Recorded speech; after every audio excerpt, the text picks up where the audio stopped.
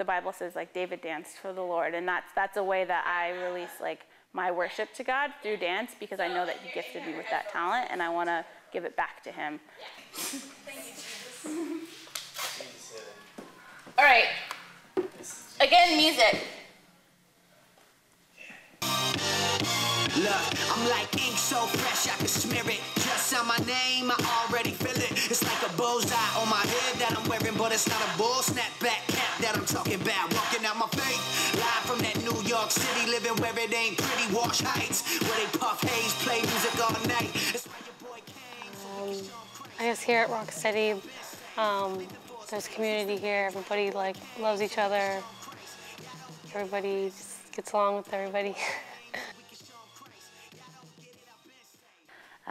Once I moved to San Diego, I joined a hip-hop crew and danced with them for about 3 years, but that was the secular music, secular dance moves, and at the time I thought I was really cool.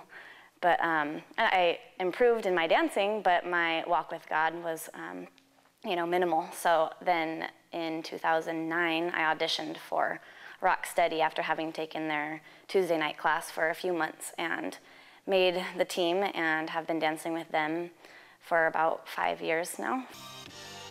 Look, I'm like ink so fresh I can smear it. Just on my name, I already feel it. It's like a bullseye on my head that I'm wearing, but it's not a bull snapback cap that I'm talking about. Walking out my I feel like I get to worship God here. It's a form of worship. Dance is a form of worship.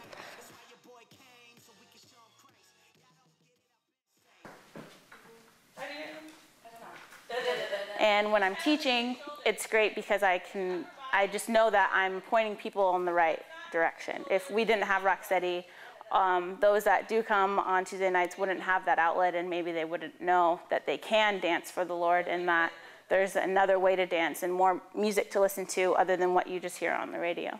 Yeah.